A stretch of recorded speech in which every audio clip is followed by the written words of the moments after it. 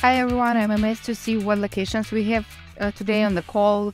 Australia, Sri Lanka.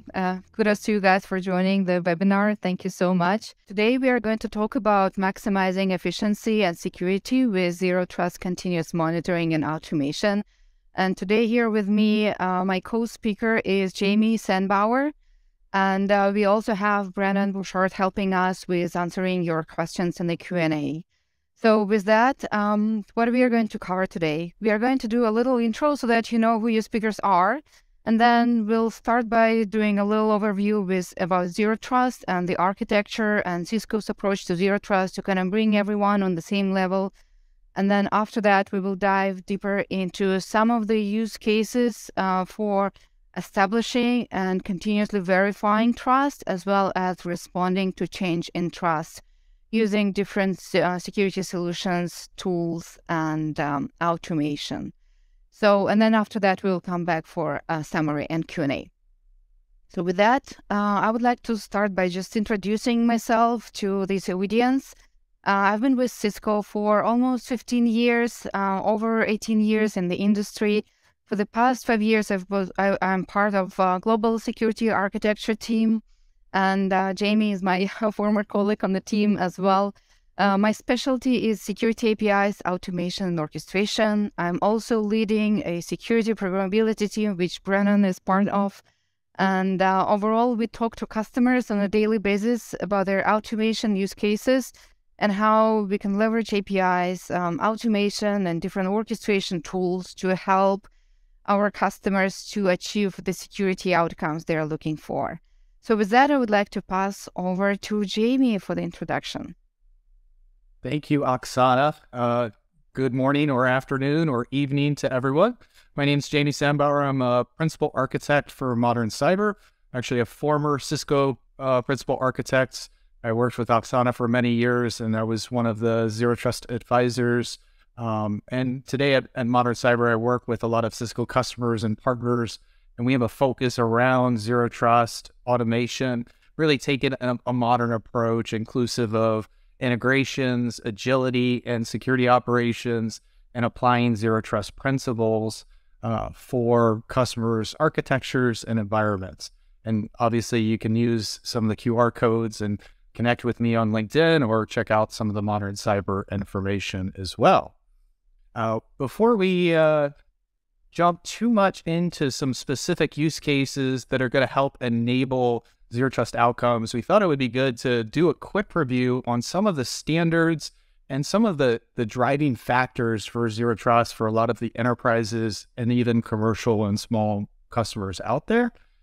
With that, one of the biggest challenges that we can continue to see is this hybrid, multi-vendor, multi-vector universe where essentially complexity becomes this enemy number one. And how do we see complexity in environments? It comes down to technical debt, the data that is incorporated within the IT and security infrastructure, and also how much change is naturally occurring. New applications, new devices, new use cases all the time. And with that, everyone within the organization is an insider. And so you have to protect whether they're at home, whether they're at a local cafe, or even at an organization's location, they're always treated as an insider, especially as it relates to data. And because of these factors, attacks can start from anywhere, and we've seen that. And 9 times out of 10, the concept behind alert fatigue is much worse than it has been in the past. It hurts me very much so when I see, news articles for big breaches and the alert was there, but no one was able to respond to it in time, or no one was able to highlight and prioritize that alert to actually take action. And the other point we like to talk about is the fact that no matter how hard some of the commercial real estate investors would like, hybrid work is here to stay. We're going to see employees moving from at home to in the office very frequently, and it's not that model is not changing anytime soon. And one, I'll say a few years back, you probably heard of this use case. I still think it's a pretty great one to think about, which when we're thinking about threats and how they affect organizations, NotPetya was one that was a very challenging threat for many organizations.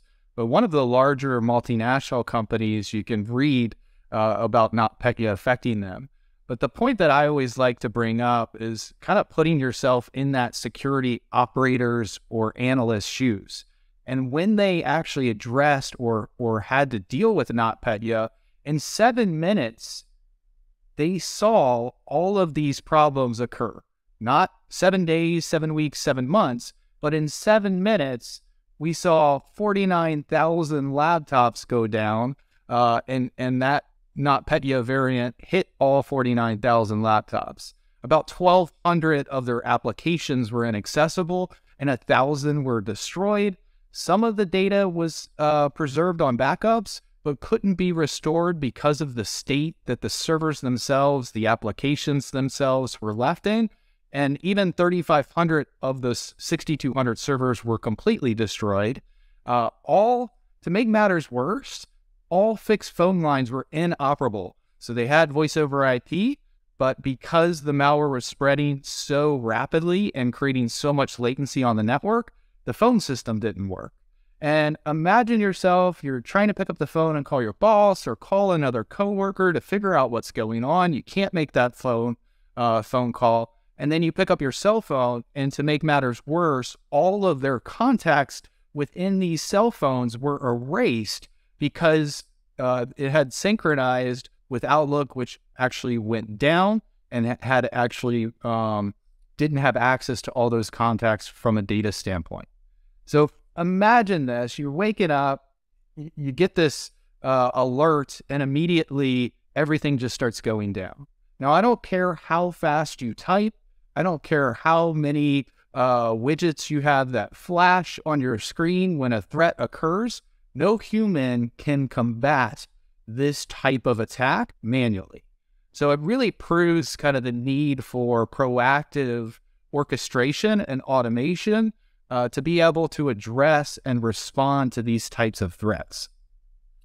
And when it comes to Zero Trust, it really does provide a great architecture for defense of some of the sophisticated and even nation-state attacks. Now, one of the challenges that we saw with Zero Trust originally was everyone kind of had a different view of what Zero Trust should be. A few years back, the National Institute of Standards and Technology, based in the United States, came out with 800-207 to define Zero Trust architecture in more detail. Now, the biggest callouts from NIST 800-207 is that Zero Trust is not just this architecture, but really a set of guiding principles for workflow, system, and operational design to help organizations improve the holistic architecture within security. Now, when I look at this diagram, I think a couple things, and really as developers, I wanted you to peel back the onion a little bit and think about some of the burning practical questions around implementation. And when we look at 800-207, you should hopefully start to think about, well, with this architecture, we've got a policy engine, we've got policy distribution points, and then we have all of these inputs. So all of those lines on the outer perimeter of that circle represent integrations of different data and information within a Zero Trust architecture. So if you're not familiar, CDM stands for Continuous Diagnostics and Mitigation. It's a fancy way of looping together vulnerability management, patch management, mobile device management. So even that one box could represent 5 or 6 different integrations for an enterprise. And these are where some of the questions should come into your mind, which is, for your organization, how many policy decision points are there? Even the smallest organizations out there will have at least a handful of policy decision points. You have a firewall, you have an identity system like Active Directory, Azure Active Directory, Okta, Duo, etc.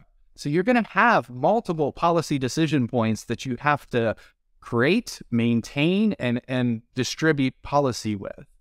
The other big question is, policy information points. All of these systems that have to feed a zero trust architecture to establish trust and to maintain trust, that's a lot of integrations, and more specifically, a lot of data merging that has to occur for that to work well. The other big question is how many different operational groups within your environment actually own these different systems? Because that's a bigger challenge that we start to see across the world is, while practically we could integrate some of these systems, how many different teams do I need to work with to even be able to get the rights, the API keys, all of the background to actually make those integrations work? And the last one really comes about is in the world of least privilege, where we're trying to create just enough access for users or devices or applications, how is an organization supposed to operationalize zero trust?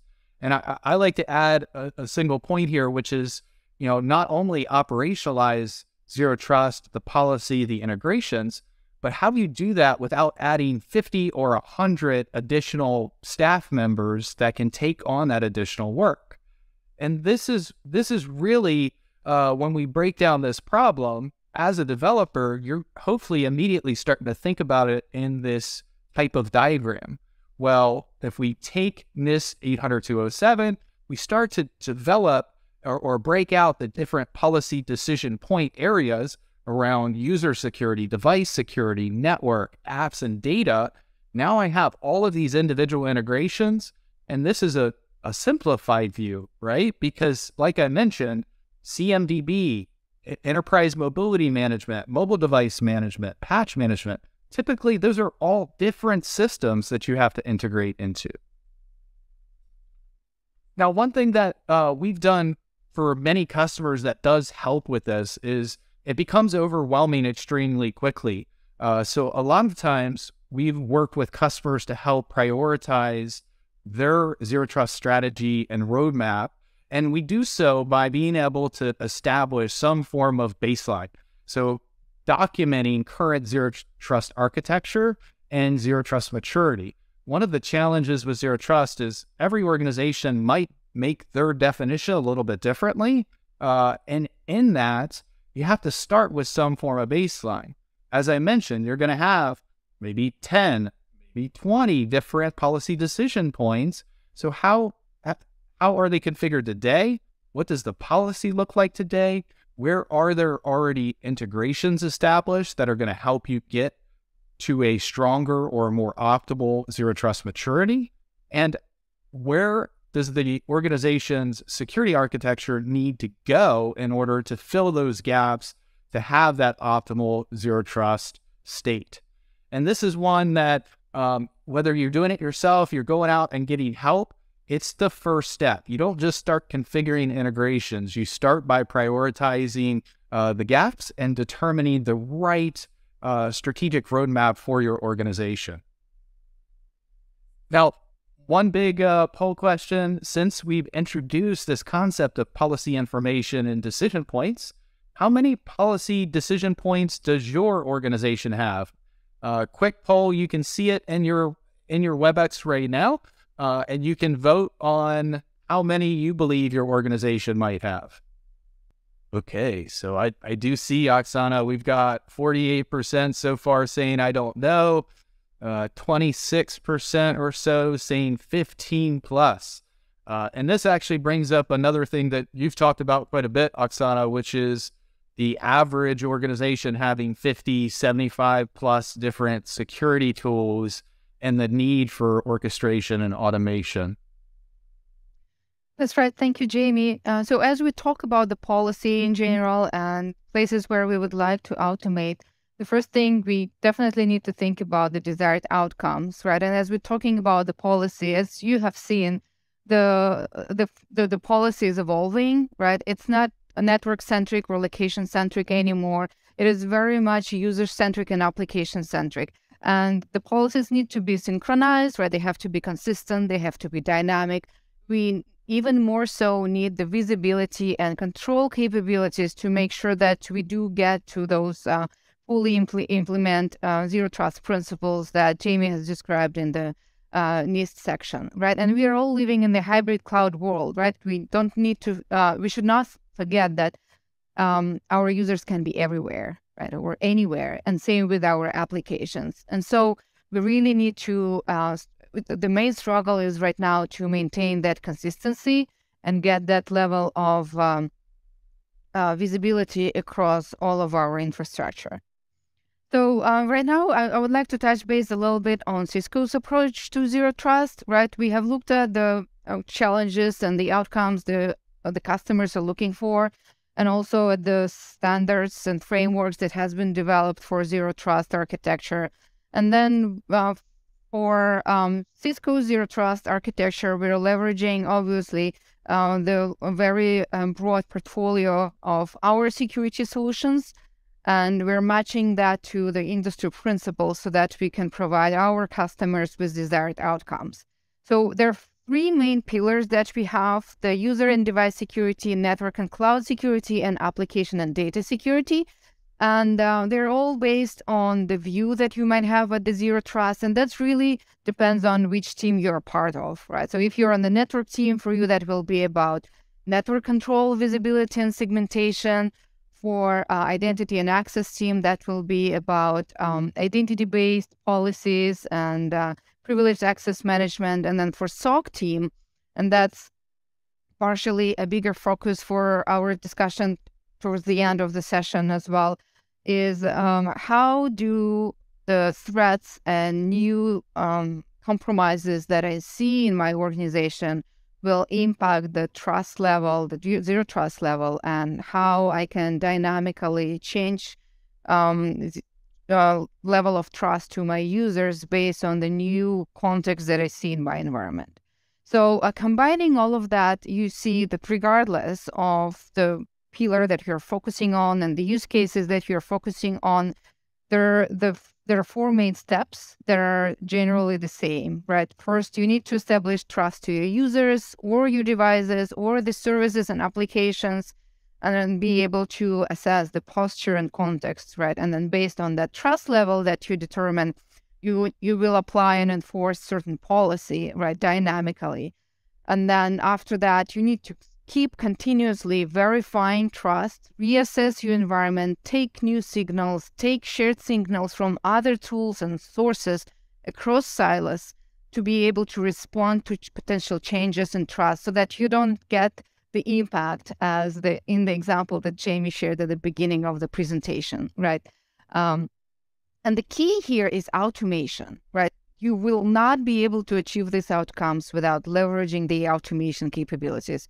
And from Cisco perspective, this is where SecureX comes in, and we will talk a little bit more about that. But generally, SecureX acts as an API aggregation point, taking signals, threat intelligence, context, visibility from all different tools, providing a single point for visibility, right, and threat investigation. And it also has a built-in automation and orchestration tool, which allows you to automate different tasks across all of those four main steps that we have covered already, right? Because there's plenty of opportunity for automation of different operations related to all these four large steps that we have covered in these few slides. So to conclude this session, one important key thing here is that regardless of the framework that you're relying on right now, whether it's NIST or CISA that was covered in the first session of this series by Brennan, or you're leveraging Cisco's approach because you're largely using our solutions, potentially, there are common themes. And those common things is you got to have visibility, right? You got to have shared context to be able to analyze it. And you have to use automation and orchestration so that you can get to the zero trust outcomes. And so all of that brings us to the point that once you have all of that, then we can talk about zero trust maturity. And this is where we would like to ask you, how do you assess your company's zero trust maturity level?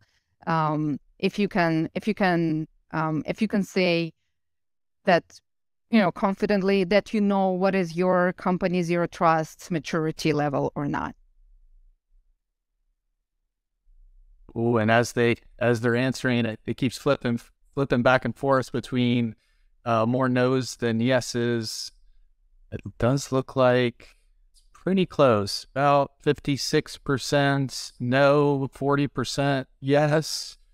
So a lot of people haven't really defined maturity yet for their organization. And one note while people are finishing up the poll is CISA actually released their version 2.0 of the CISA Zero Trust Maturity Model. And this does provide a great framework that you can read through, that you can work through to define your organization's current maturity. And it's one that, depending on where you're at in the journey, you might be at that early stage or even optimal in other stages. The other call out I like to make on maturity, if you do read CISA, is if you don't have orchestration, automation, and analytics, there is zero way that you can define yourself as an optimal maturity. So that's probably another good proof point if you're working internally with different stakeholders to really make the case that zero trust depends on orchestration, automation to make it real. Thanks everyone who was able to submit their information on the poll. In this next section, we wanted to spend a little bit of time talking through how, with Cisco's model, you can establish and continuously verify trust. And this really is those first two stages, as Oxana was mentioning, to the zero trust journey. One thing that I always like to remind folks is you can't establish trust if you don't know what you're looking for. And I always, when we're working with different customers on zero trust and how to build policy, it starts with data. You have to know what your inventory is and know every entity out there. You need to generally know the communication patterns of those devices. Is it 80% SaaS and 20% internal, or vice versa? Who's talking to what? And then from that, you can start to establish what is normal.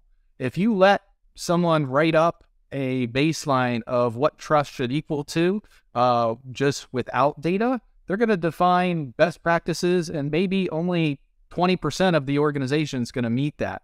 So you have to understand what that baseline is, understand what is normal, and then you can start to establish and be alerted to change and create some form of response mechanism to threats and changes in trust, which we'll talk about in our next section. Now, me personally, I grew up in Maryland in the United States, and I always grew up going to amusement parks and county fairs and state fairs and those kind of things. And as a kid, you end up having that experience where if you get that wristband, you're able to ride anything you want. Well, that's not completely true. You have to be able to be a certain height in order to ride certain rides. I find this to be a great analogy to establishing device trust. How will your organization define trust? Many times the best practice here is to define a 2 or 3 categories of trust. Maybe a BYOD type device needs a certain level of protection, whereas a managed endpoint would need another level of protection. And you can also build in some of the behavior-based information as well. So in that same analogy, we might say, well, if your device has security agents, it's running the latest software patches, it's got the minimum OS version, and we've got encryption on it, let's go ahead and call you a low trust device. If we haven't seen any indications of compromise and it's a managed machine, you get to that high trust level. And by establishing a defined baseline of trust, then we can use that trust level in policy. And that's where things get really interesting here, which is once we've established trust, we can start to extend that trust into the different policy decision points. And one of my favorite things to do, or really almost a prerequisite to getting policy right, is to extend that trust and some level of dynamic context into those policy engines. And why is this so important? Why is this critical for organizations to do? Because otherwise, policy is going to change thousands or tens of thousands of times every day or week, depending on the size of your organization. Today, my device is trusted. Tomorrow, it's not. How do I change the level of access without changing a firewall rule or a rule in Duo or a rule in Azure AD? I can't.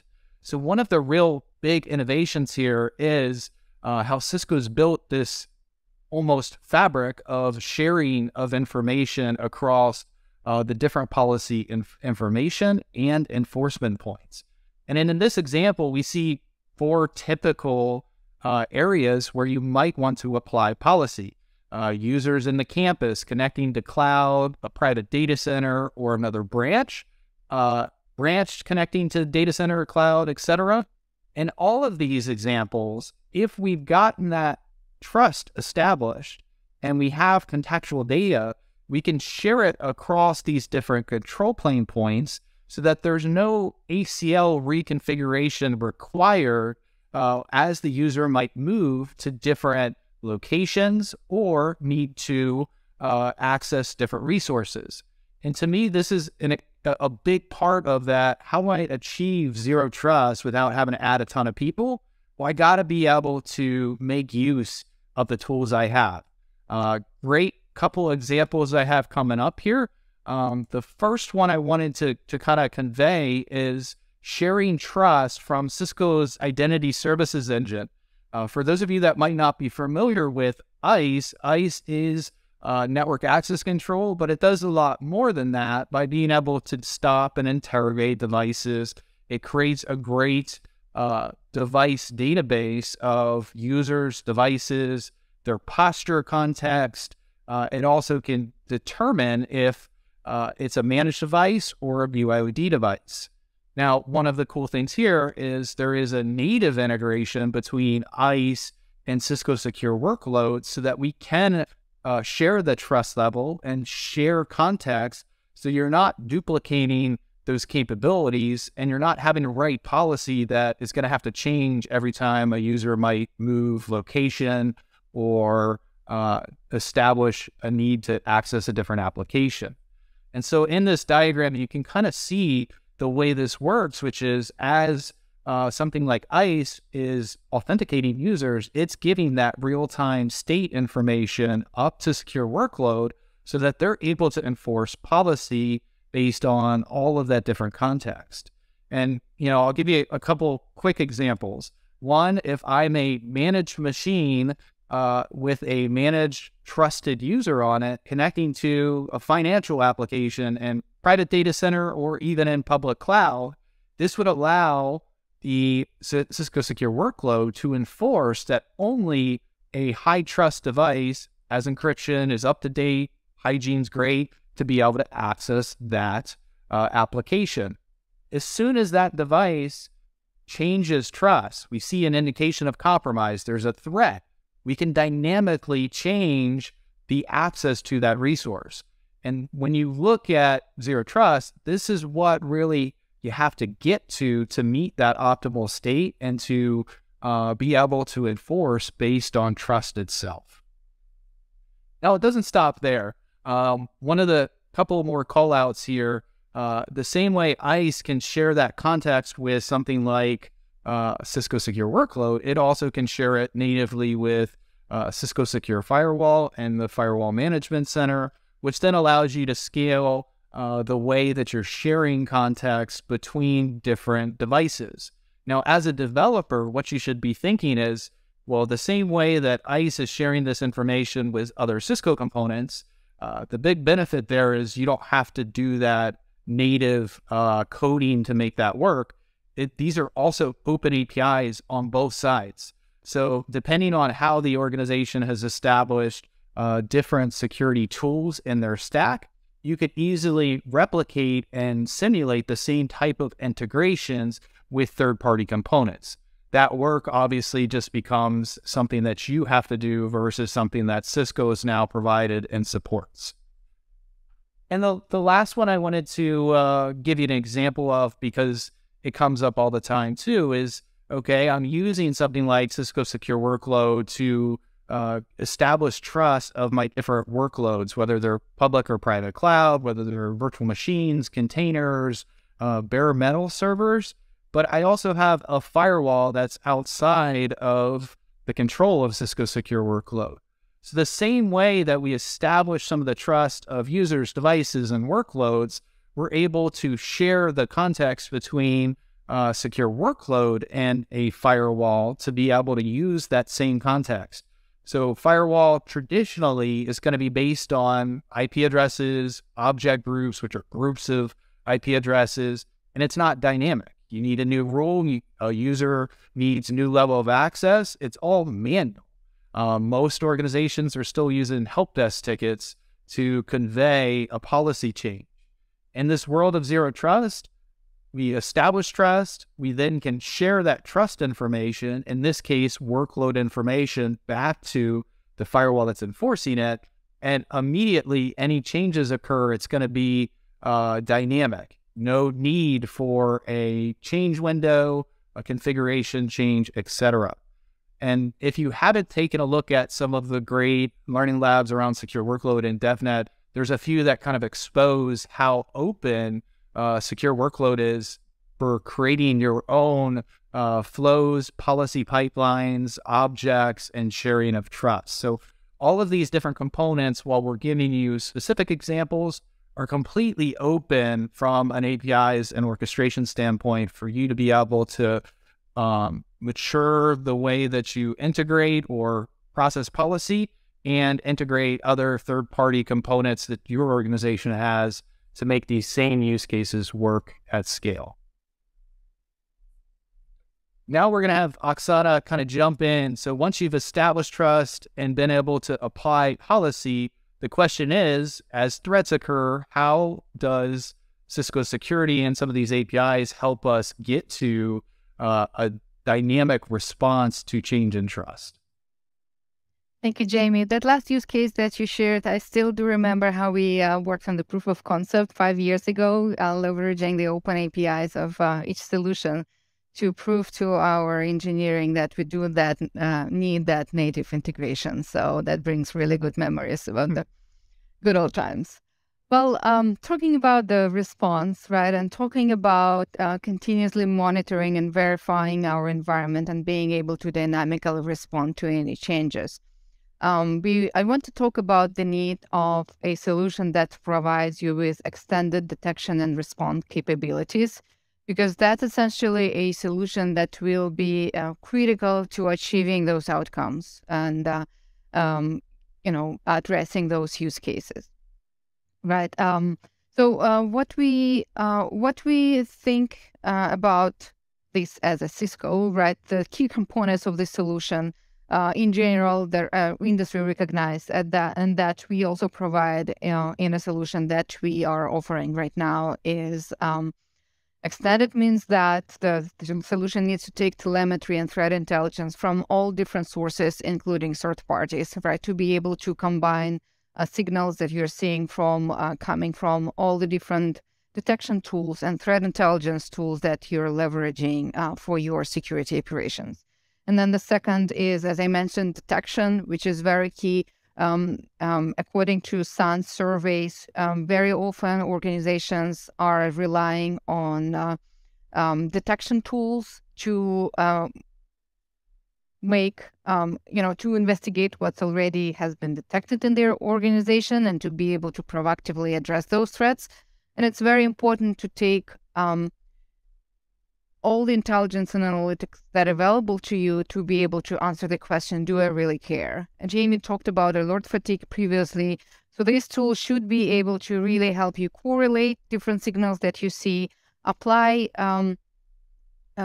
internet-wide threat intelligence knowledge to it to be able to help you efficiently prioritize what we really need to look at. And then finally, response actions, a single aggregation point from where you can conduct all of your response actions is critical for efficient responses, right? And that time to respond and remediate capabilities that we are looking for. right? And so from Cisco's perspective, right now we are offering SecureX as a platform with XDR capabilities and SOAR capabilities as well. And I'll touch base on that in a couple of moments. This slide just highlights how from Cisco's perspective, we have the tools that are matching together, right, to provide you all of those capabilities that I mentioned before, right? But essentially, all of those tools are there for you to achieve the following outcomes, right? You need to be able to detect fast across multi-vendor environment and multi-vector environment, the different signals that you see from network, from your cloud, from endpoint, email, correlate those signals, and then being able to act on them fast enough, right? Not in 7 days and 7 months, but potentially faster than in 7 minutes in some cases, right? And then the third pillar here you see is generally leveraging automation to elevate your productivity by automating routine operations, eliminating human errors,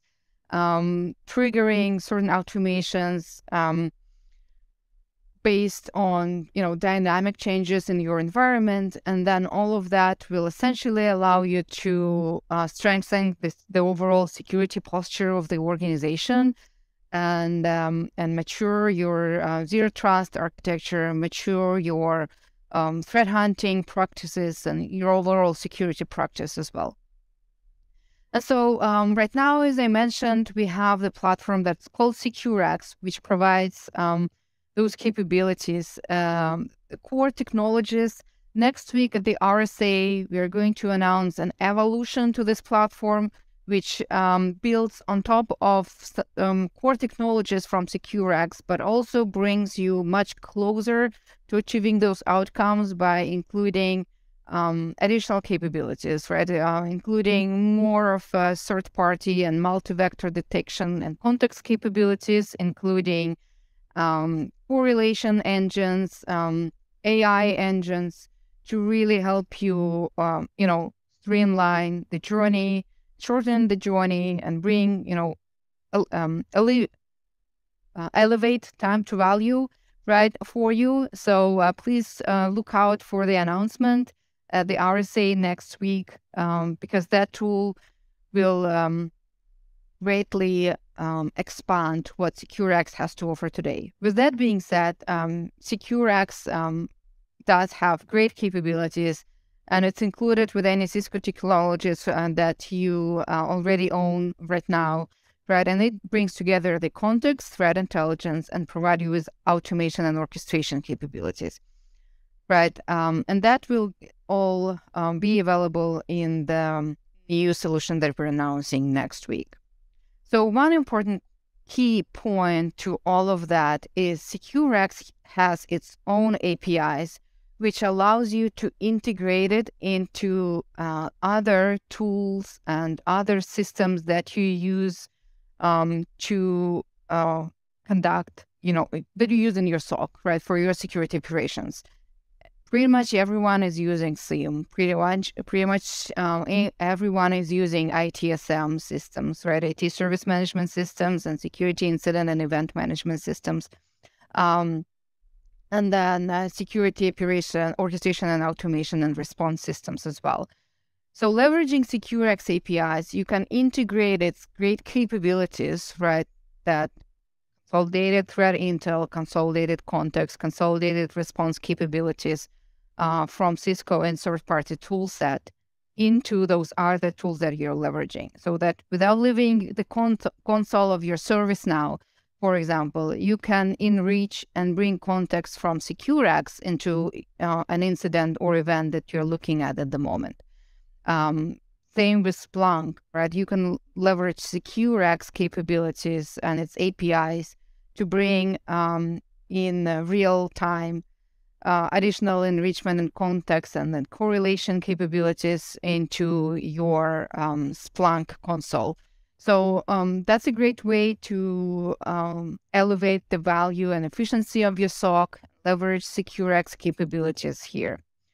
And so another component that I want to make sure I touch base on is the orchestration tool, which is a built-in capability within SecureX, which allows you to build your own workflows and break silos and come up with the use cases for orchestration across tools that were not possible before. So essentially leveraging the APIs, you unlock those, endless capabilities to make anything that fits your own operations possible without waiting for a vendor to develop an integration for a year or come up with a new feature that may not be exactly what you wanted that to be in the first place, or your requirements change in that time, right? By leveraging the APIs and this built-in orchestration, the velocity of your projects and the speed you're getting to the outcomes will grow exponentially. With that, you'll be able to trigger those workflows either manually or scheduled or through the webhooks or through the email or other triggers or through SecureX APIs, right? And they allow you to integrate not only with cloud-based solutions, but also with on-premises solutions. So it really covers a great, 99% of the tool set that you're leveraging in your organization. So remember, the automation is key to getting to zero trust maturity, and this kind of tool would be instrumental to achieving those outcomes. With that, very often, and Jamie mentioned that, a lot of customers don't know where to start, right, or need additional training. That's another trend that we see from SANS, threat hunting surveys, for example. The biggest barrier to achieving maturity for the organization and security sphere is lack of training. So we do offer training. There are certain locations we're addressing right now, and please use that QR code to check if there is an event that's close to where you are right now. There's going to be more events coming up globally, and so in that training we will teach you the key skills and capabilities that are necessary for you to be effective in building these operations. So with that, I would like to dive into a specific use case and the demo. And the use case we will be looking at is how we can leverage APIs and automation to isolate a malicious endpoint based on some anomalous behavior. In this example, we are looking on like a generic use case, right? You would want to look at information that comes from your network, as well from the context that comes from your multi-cloud environment.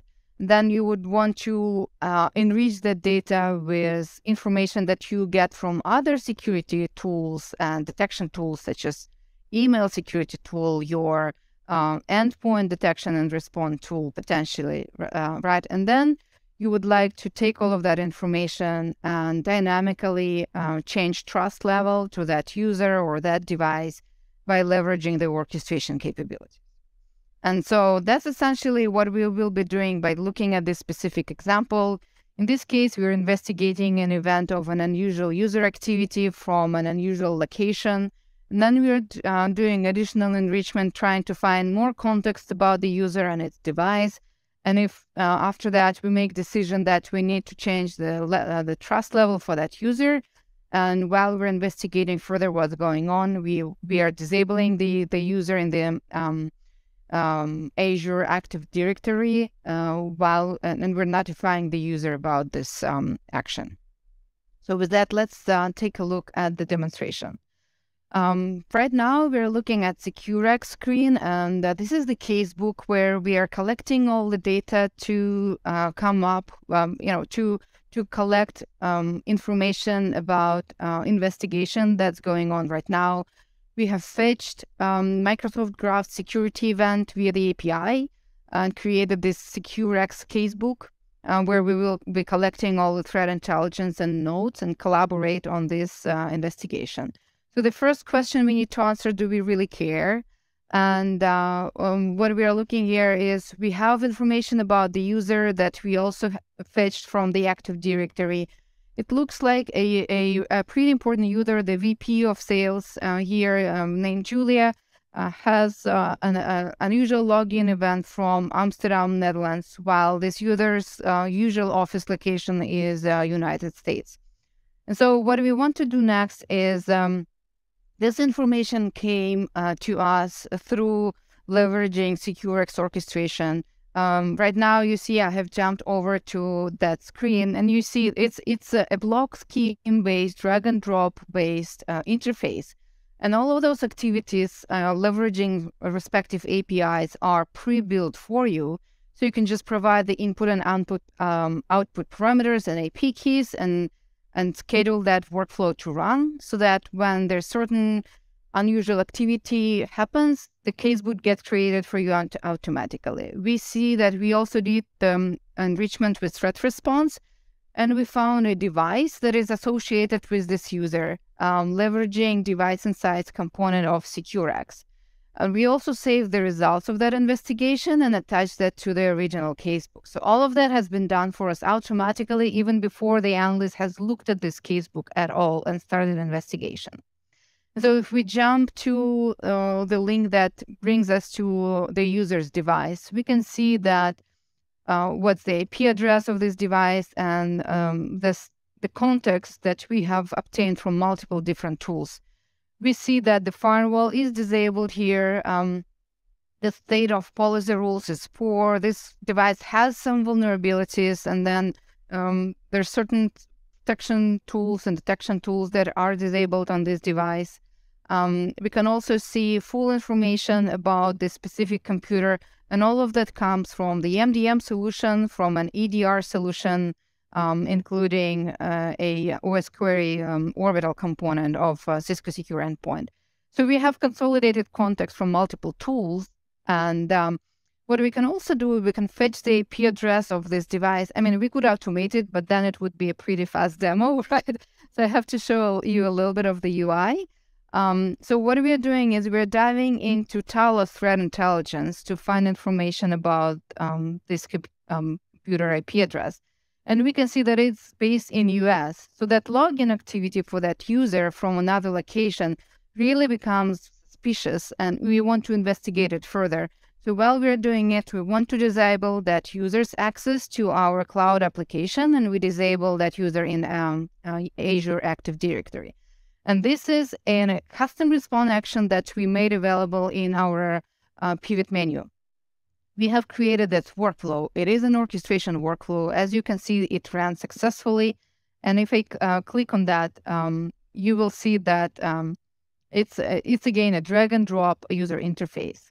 So just to verify that the action has been completed, we see the user was disabled.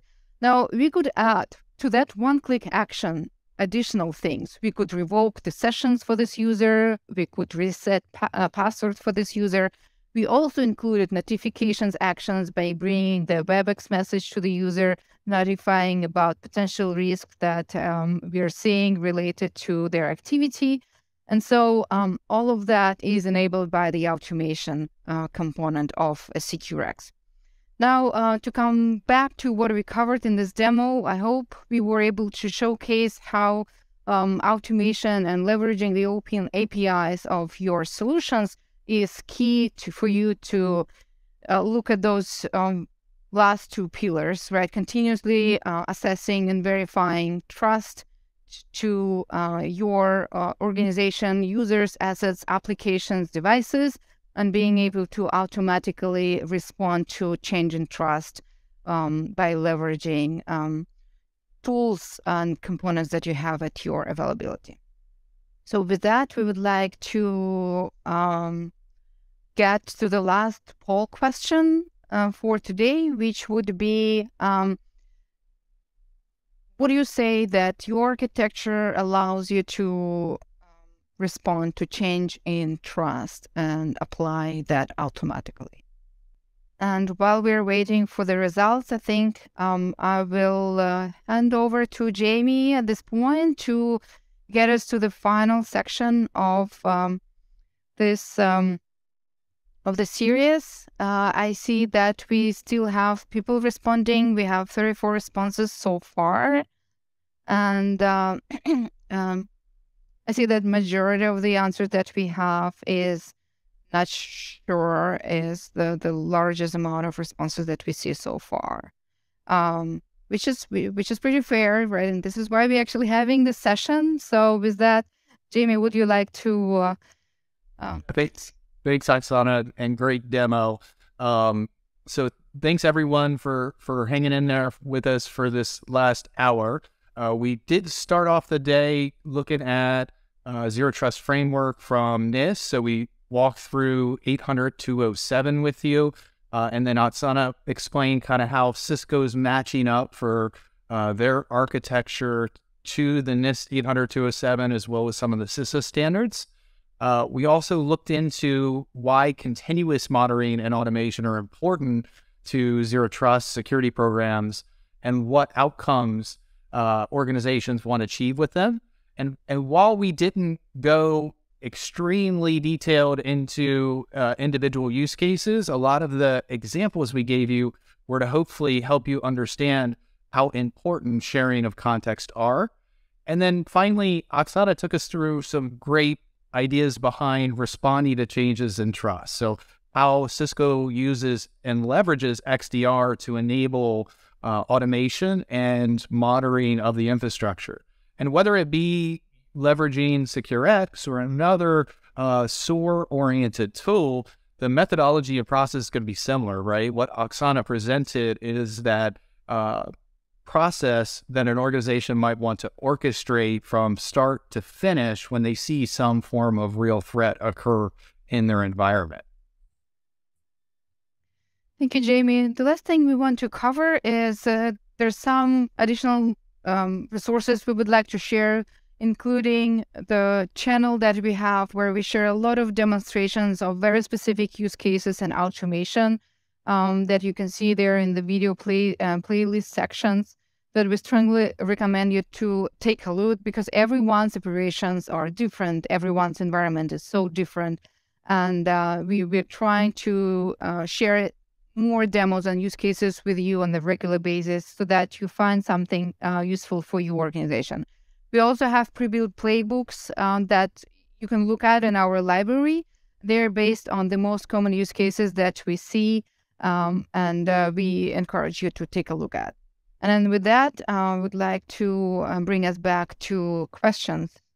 We'll be happy to answer any questions that you have.